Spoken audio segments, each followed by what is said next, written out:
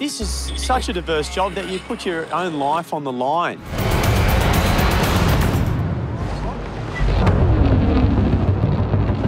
Kailan's been here for years and he's never, ever done an interview for Bondi Rescue. That's until now. I don't do many interviews and I'm not seen on Bondi Rescue very much because I'm quite boring. He's a knowledgeable guy and he's an asset to the service. 4 p.m. and the tide is outgoing. Kailan is called to the middle of the south end after Mouse spots a man in trouble. Oh yeah, I got it. Before paddling out, Kailan must first clear the shallow sandbank. Unbelievable. Sandbanks are notoriously uneven, with hidden holes impossible to see. I looked at the patient and put my right foot in the trough and then landed a bit awkward. Half went, I went down, and then it all went left. This swimmer, he needs assistance straight away. And as soon as I see Kailan go down, I'm just thinking, who's going to save this bloke? Fortunately, a nearby surfer hears the man's screams. He sort of come and collected him, which was really lucky because that was his last chance there. Mate, I don't know how that guy just survived. The man is now safe, but despite Kailan's injuries, he continues to assist. He just got washed in, he was fine, and then hopped up the beach, and Troy from the rhino was wondering what was going on. It's clear that Kailan is now in need of assistance himself. I think KC might have done his leg. Yeah, I've seen him hit the deck on the way in. If he's busted, just bring him up. But before Kailan gets treatment for himself... It's up here on the edge of the dry sand. There's a new patient with a strangely similar injury. Here we are. You're both injured now. We just done his leg. It's quite funny going down to a guy who's been injured. He's just done his ankle. Yeah, You're on the TV, by the way. just jump right up. Five can go up. Two patients, one's a lifeguard and one's a member of the public. Should I get on with him? Yeah, jump on as well. Okay. Let's all go. They both had one good leg each, so when they're walking up the stairs, I think they could help each other out. Kailan is one of those old school tough blokes and takes a lot to stop him. Yeah, a little bit. Okay, I'll swallow up now. I'll get you some ice. I don't like to not finish a job. End of the day, it was only a calf. It's not like I was bleeding from an artery or anything, so it's very minor. Finally, Kailan can treat himself. I tore the calf muscle. 3-4 weeks recovery before I'm back sprinting across sandbanks again. After 2 hours, the search for a body reportedly seen near North Bondi Headland is called off. Jeff, do you want to come in? When beaching the jet ski, lifeguards must turn off the engine while simultaneously running the ski up the sand. It's a multitasking job that can easily go wrong. Oh! You all right? When I first hit, I instantly felt like a shooting pain. I had a good laugh at him and I felt terrible, and then he's just gone, oh, not good. And I knew he popped his shoulder straight away. Take a deep breath. For the second time this morning, a young lifeguard has got himself into strife. Oh my, someone come down and give me a hand.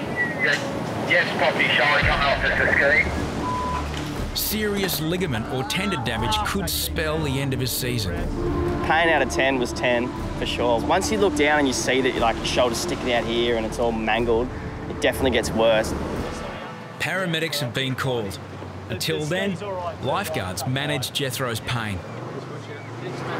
This extended care paramedic will attempt to relocate Jethro's shoulder on the first aid bed. Have you ever dislocated your shoulder before? No, first time. And another important caregiver shows up. Jethro's girlfriend, Kaya. Okay. If it is just an anterior dislocation and everything's all right, we'll just see if we can relocate it. Lifeguards deal with dislocations every week, but they are less used to seeing one of their own in pain. Can you try and roll his right shoulder back for me? He was still in a lot of pain, like excruciating pain. So, yeah, it was a tough one. Looks like you're gonna have a trip up to hospital, okay? You get on both sides of it? Yeah, I just need one arm. Despite the paramedics' best attempts, Jethro's shoulder can't be relocated here. Jethro is about to learn if injuries caused by his dislocated shoulder will spell the end of his season. Hopefully I get it all back in and I'm back to work pretty soon. But I'm just beyond.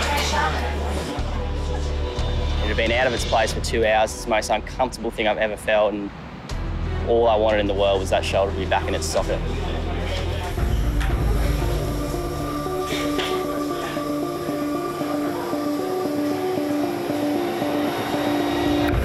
Yes. Oh, there we go.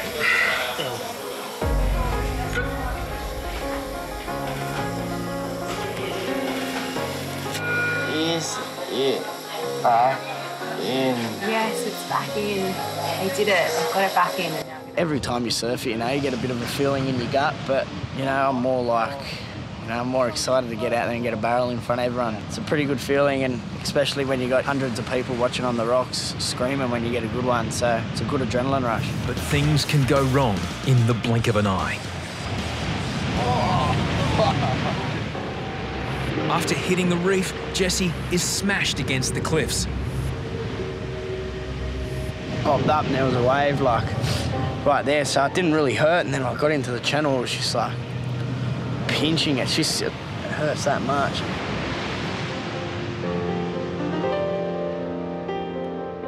Back in safe waters, Jesse knows something is seriously wrong.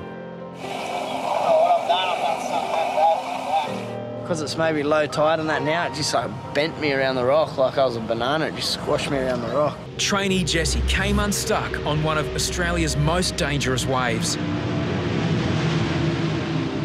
Now, I've fallen off like that 1,000 times out there, you know. It's painful, whatever it is. Hey, Spence, can you help us get the skiing? Jesse plays down his injury, but heads straight for emergency. I don't know, I just keep getting like worse back spasms. I don't know, just like a sharp pain every now and again. So how bad's your pain out of 10 at the moment? Like most probably 6, but then when I get my sharp pains, you know, it's like most probably 8 out of 10. Jesse's not only worried about his back. You know, what I was doing, you know, there's a high risk of getting hurt, and you know, I think that it's been a bit short on lifeguards at the moment too, so. A CT scan will reveal how serious his injury is. You have fractured your vertebral bodies in 2 places, adjacent places. These are called your spinous processes here. Fortunately, where those fractures are, it doesn't destabilise your back at all. Yeah. How long do you think before I could actually, like, do lifeguarding? At least 6 to 8 weeks. Lifeguarding is Jesse's chance at a new start in life. A broken back presents a major problem. Hey, Jesse. Hey, Hop, how are you, mate? Good, how are you? I've just got out. The doctor said, yeah, I'm a very lucky boy that I've only done what I've done, so I won't have to have surgery or anything. Yeah. And, oh, that's good, isn't it? Yeah, no, I'm stoked, but he said I can do light duties, you know, pretty much straight away. Well, I need someone to go get my coffee every morning. Ah, sweet. No, well, that's good news, and yeah, we'll work something out down here and you can hang around down here. Oh, cheers, Hoppo, mate. Yeah, that means a lot to me, mate. Right, Jesse. See you, mate. See you, mate. Bye-bye. Ciao. Can't wait to get back down and work. It's so funny. Everyone's having the time of their lives. They're having a ball out there. All of a sudden, someone comes run up to the buggy.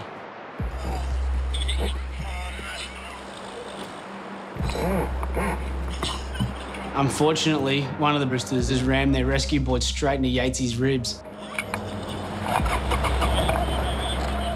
We were all having a bit of a laugh at Yatesy's expense, as mates do, but by the time we started to sort of assess him, I realised that it was pretty bad. Yates, do you want the whistle through? Oh, I don't know, mate.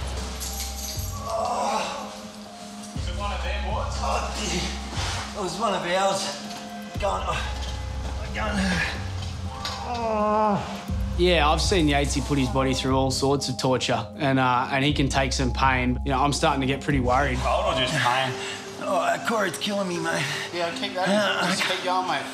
It's spinning me out. That's broken. Oh.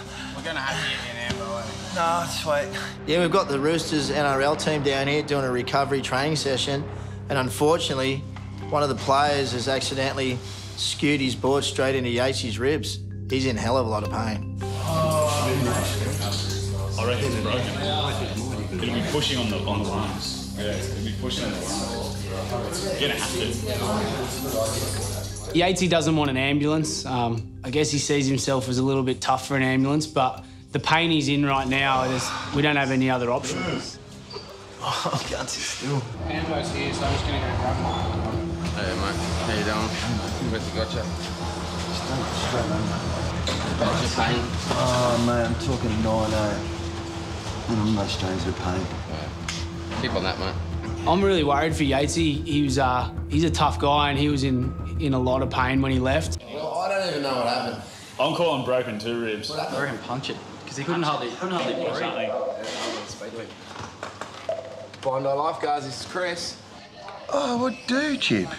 Oh, do ya? What happened? I just had an X-ray, and how's this, right?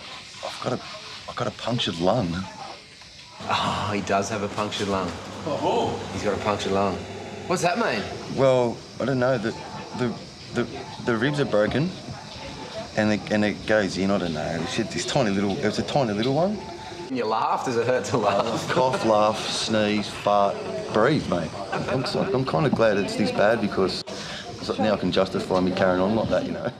If he hadn't gone up there and they said it was just bruising, I wouldn't have let him back in the tower anyway. But so I guess broken ribs and a punctured lung's a good enough reason to be carrying on like that. Kobi was taking on one of surfing's ultimate challenges. Towing into his 3rd wave, Kobi catches an edge. He is sucked over the falls, then slammed head first into the reef. Oh, no! In a split second, his neck is broken. Rescued by the Jetski, he lies motionless, fearing he may never walk again.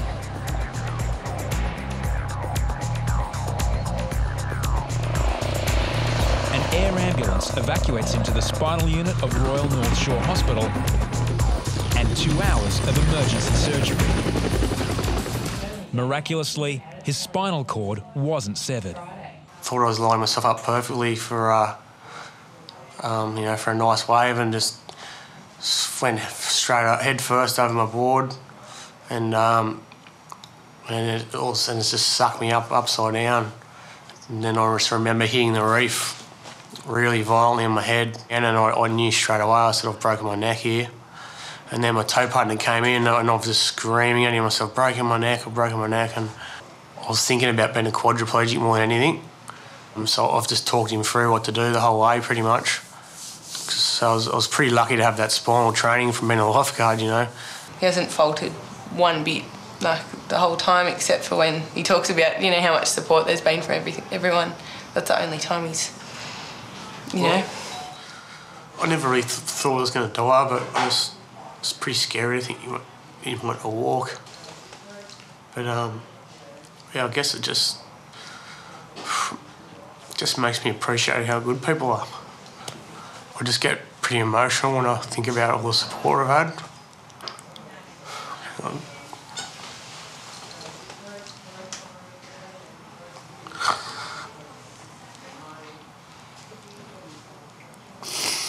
Just everyone. Just my family, my girlfriend. Kobi will walk again. Whether he can ever return to lifeguarding is less certain. You know, I'm slowly getting back in the water, and I'm doing some swimming training and building up my strength in the gym. So, look, I think I'm going really good. Every time you improve a little bit, you just want to do more and more. And I'm not stupid. I'm not going to injure myself in the process, but I guess you just do whatever your body can do. Like, if you can do something, you'll do it, you know.